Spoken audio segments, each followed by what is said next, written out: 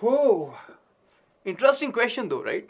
How pendulum clocks came into being. We all have seen these clocks. We call them grandfather clocks, right? A pendulum going from tick, tick, tick, right? So that's why we have seen these clocks, but have you ever wondered how pendulum clocks came into being? So this is our way of thinking about motion and time and answering the question of pendulum clocks. So let's see.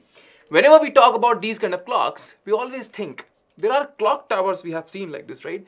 If I ask you, don't even think, just give me an answer of the famous clock tower, what will you say?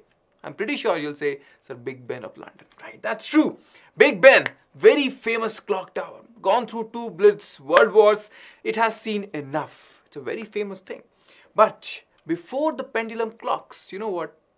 It was not like people did not have clocks. They had clocks, it just did not use pendulums. Then what was it? It was the mechanical clocks. These clocks used levers, gears, and all the mechanical things. But the problem was they were not very controllable. And that's why slowly pendulum clocks came into being and started overpowering them, right? Okay. But still, we haven't answered the question how they came into being. Someone must have thought something, no? You know who was it? It was Galileo Galilei. One day, around 1580s something, he was in a party. He was looking at a chandelier. The chandelier was swinging. So he started wondering. He felt something. Maybe there is something about this swinging chandelier, about swinging objects that, you know what, maybe they can be used for timekeeping.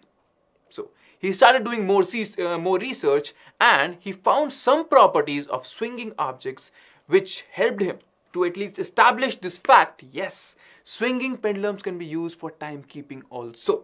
What properties were there? Right? This was a swinging chandelier which made him wonder. Right? So he understood some properties. What properties? Let's understand some useful terms. First, when a pendulum, what is a pendulum? A length, a bob, and moving to and fro, right? This is what a pendulum is. Simple. What is the first most important term for this, I would say? It's the oscillation. What is one oscillation? Let's think. Come on. What is oscillation? Oscillation is to and fro motion. All right. Now, what is one oscillation?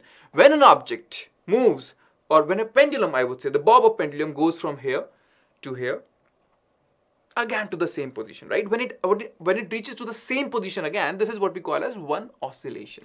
All right. So this is one full swing, and we also call it as one oscillation. All right. So what is the time period? Because we anyways are saying that pendulums and timekeeping is somehow relevant, right? So something must be there with time, right? So it's a time period.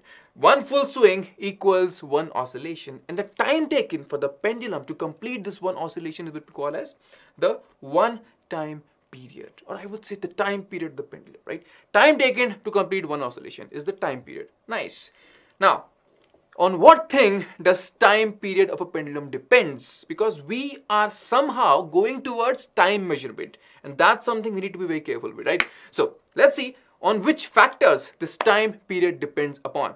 First thing, it depends on length. How much length the pendulum has. It depends on that, right? If shorter it is, time period is less. If it is long, time period is more. And in our session, we have done this. We have done this experiment, right? You remember. Don't worry. I'll give you the link in the description. So, different swing width. Does it depend on different swing width? It should. If I take a pendulum, release it from here or release it from here, it should be different. But you know what? It is not. We have seen this also. Different swing width, the time period does remain same. It does not change. All right. The same time is taken. Let's see. Different weights. If I use a heavier bob or a lighter bob, would it matter? It won't. We have seen this also. Right? It doesn't matter if you use what is the weight of the bob you are using. The time period will still remain the same. All right. Good, good. So it only depends on length. Yes. Gravity also, but if you are on Earth, I wouldn't worry about that. Yes, I would say, fine, just think about length. All right, nice. Now, you know what? Although Galileo Galilei started wondering or started exploring this timekeeping method of using pendulums, it was Christiaan Huygens who came up with the concept of pendulum clocks for the first time. So, it was Christiaan Huygens. We all remember him for one more thing, the Huygens principle in wave optics, right? It's okay, right? Nice. So, how does a pendulum, now this is one question which we all wonder sometimes. Even if I release a pendulum, no, it goes, it will stop after some time because there is atmosphere, right? So does it mean in the grandfather clock, is it vacuum? I won't say. The pendulum is making the gears to move, and those gears are making the pendulum to move, right? It's a kind of a supported motion to each other. So this is how we understood that a pendulum clock, the time period is 2 seconds, half oscillation is 1 second. And you know what, you'll realize this. Whenever you see a grandfather clock, you will see a slight tick kind of sound, right? Tick, tick, tick. This one tick is 1 second, right? And why is this tick? Because it gets locked and the gears are turning because of this. So gears are supporting the pendulum. They don't let it stop, overcoming the friction, give a slight push to it, and pendulum is moving the gears. So it's kind of a supported motion to each other, right? It's a very good thing. So that's how these clocks used to work, and that's why the pendulum doesn't stop, all right? Now, do we use them today? They are kind of obsolete nowadays, no? What do we have? Today's devices use a particular crystal to keep time. Which crystal? You want a hint? You know what? The name of this crystal, I would say. Till now, you might not know about this. It's there on a lot of watches. Go ahead, think about it, and let me know what the answer is in the comment section. All right? So, come on, guys. If you feel this video was good, like it. If you think it will help someone else, share it. And you know what? I hope you are already subscribed. If you are not, subscribe to the channel and press the bell icon, because we'll keep coming back with more interesting sessions for you. Till then, take care. Bye-bye.